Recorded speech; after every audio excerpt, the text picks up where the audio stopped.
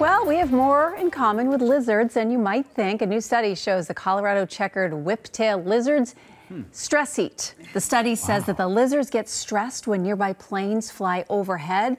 The stress releases multiple hormones, which triggers the lizards to search for more food than normal. So we're just, I feel that this lizard is just like... Yeah, we can relate. The flies are all like, could you stop flying the planes overhead? Yes, because these lizards are just eating us left and right. And then there's a bag of Doritos on the other side of the flies and Doritos and ice cream. What else do we stress eat? Yeah, like Oreos, potato chips. Oh, I'm hungry. Breakfast time.